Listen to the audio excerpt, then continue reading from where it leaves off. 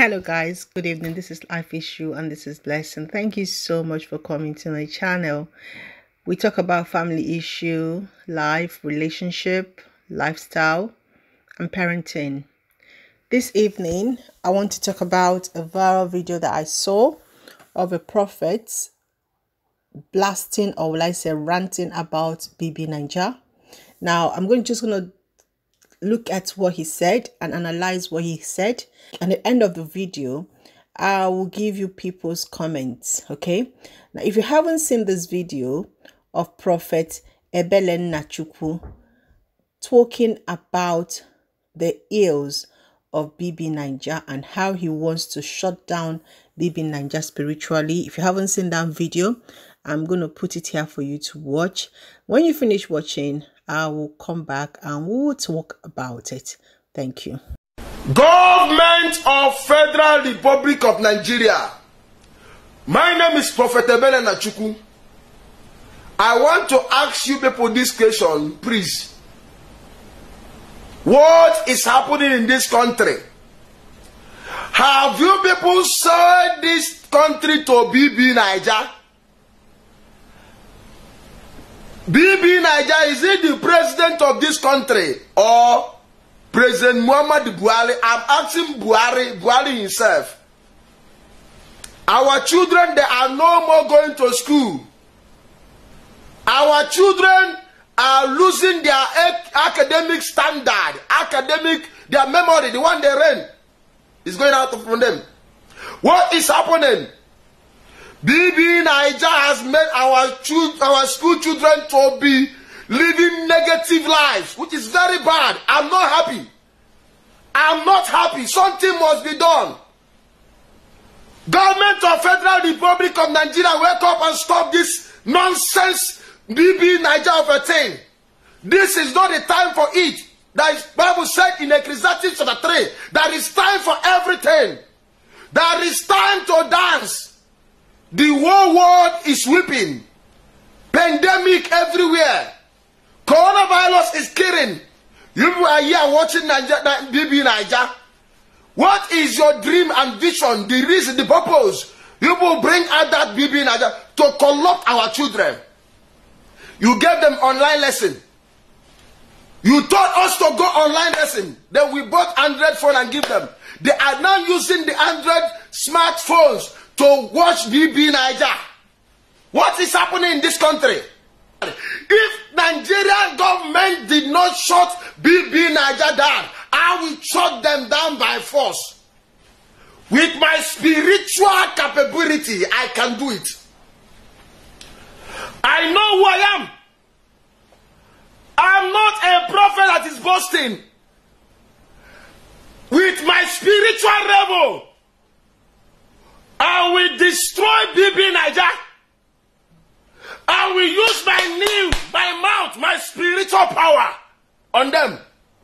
So it's better for you people to close them down, because they are consuming the mind and destroying the mind of our children. No, I cannot take this nonsense again from this country. Thank you so much for watching that video. All right, so this prophet is very angry. Now, he's not just the only one that's angry. There's so many other parents in Nigeria who, after seeing or watching what is happening in Big Brother Nigeria, they find out that that is not educational, that is actually a little bit sexual. I know I've seen Big Brother Nigeria. I've also watched other Big Brother in the Western world. I think Nigerian Big Brother, their content sometimes could be very sexual. Their content sometimes is not intellectual. When they do their games and their house games, sometimes it tends to be much more things that are sexually motivated than other country. Now, I also know that Big Brother Nigeria is 18 plus, so it's a censored time that they actually, it's a censored program, so it's actually get towards those who are 18 plus. and it's not like he's in the local TV. So you have to have a cable TV, you have to, you know, switch your TV to that particular channel, and you also have to be watching it, sitting down to watch it. Yeah, we understand the fact that there are viral news now. I mean, people post it on their social media, a clip of what has happened, but really it's just like people also posting porn. Okay, you cannot control the social media, so it's not just really about Big Brother Nigeria. It's about what is happening in Big Brother Nigeria, and the fact that you cannot control social media. There is no way you can control social media. The actual program that is being aired on our TV, as a parent, you can't control it. You can monitor the time your children go to bed. You can actually put a parental pin on the TV remote or on the TV setting that so that they will never watch it. But it now boils down to how old are your children for them to be accessing mobile phone or any of this technology that gives them the permission or the ability or the app to be on social media. Why should a young child be on Instagram? Why should a young child be on Facebook, actually on their own, and being able to go through this? Because that's where you see this video: Instagram, social Facebook, Twitter. That is where this video, the things that are happening inside Big Brother Nigeria, is being tweeted or being, you know, the videos are being circulated. Now let's even talk about what he has to say. Now, well, he's trying to make some points. Some Nigerians are for him, some are not for him. For me personally, I don't see any value Big Brother adds to anybody's life, yeah, but it is still a form of entertainment. Some people find their, you know, their groove from it. Some people feel like it's a soft, you know, porn. Maybe like some people look at it based on relationship, you know, how people could develop relationship, or, you know, the concept of what happens in a house, or if the whole world is only these people, what could happen. So there are people who study human behavior or human psychological relationship or mental issue, actually do use Big Brother to study, to actually look at interaction with people. Therapists will look at Big Brother and to look at how people interact. But I know it's not everybody's cup of tea. I don't know about the content. I don't know about how this year's Big Brother in Nigeria has been. I haven't been watching it. I'm just like following it on my vlog when it's the people that, you know, people that follow my vlog post it for me to post for them, but I've not been watching it. But I've seen the clip that this man is referring to. These people were actually, you know, either they're acting out sexual acts. I don't think they're actually doing it. Well, as a pastor, I don't think he will want to see this. But the question everybody is asking, which also I'm also asking, is why is he watching it? Now, he said that his child or his children have been told to study online. Now, as a parent, you should have a study time for your child. So you bought your child a tablet, okay? You have to monitor them. You just don't give them the tablet. I have a 7-year-old. He has a tablet. He has a phone. He has like 5 gadgets. But we have a time. So he uses it like 2 hours in a day. And I monitor. I check what he's watching. So giving excuses or blaming the government or Big Brother for what your child is doing because you do not monitor, parental counsel, like you don't know how to monitor and how to guide your child to do the right thing. Why are you blaming Big Brother? Am I saying Big Brother is right to be in our air? I'm not saying it is, but I'm also saying that you as a parent, you also have a part to play. The Bible says, train up your child in the way he should go, and when he grew up, he will not depart from it. If your child is trained in the way they should go, when they cannot leave the site for their schoolwork, they cannot go to a social media site if you've told them never to go there. My son doesn't go to Facebook, doesn't go to Instagram. He cannot. He doesn't even have those accounts. He just goes to the site that he needs to go for his homework. Sometimes on TikTok, which is his own personal TikTok, he doesn't go anywhere else. He's not allowed, and he knows that. And so that's where parenting issue comes in. Now, I'm going to pick out some of the things that he said, okay?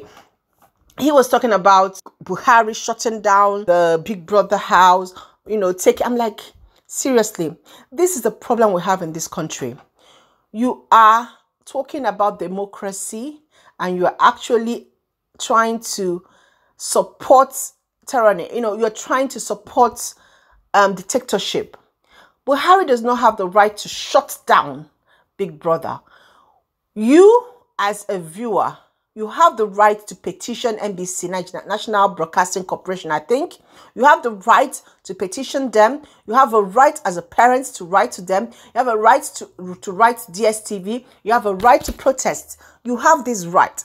But you cannot tell the president to go and just shut something down. A pastor now, you should be, thinking about teaching people due process and telling people what is right in the sight of God. Even if God does not like it, but God is still not, he's an orderly God, okay? He doesn't work in chaos. So when I heard what you were saying, I'm like, okay, this guy is really getting out of point here, because he should not be encouraging the government going to shut down. He keeps using the word shut. It was sounding very authoritative, as if like it is a dictatorship regime that we are. Well, I don't know what's going on here. Well, his words kept, ringing, shut down, shut down, shut down, take it down. I'm like, okay, where is he coming from? Well, there's some other thing he said, yeah. People, I'm like, what, at the end of the day, as a pastor, you can preach. You can go on the pulpit, you can preach in Nigeria. You can preach and preach and preach.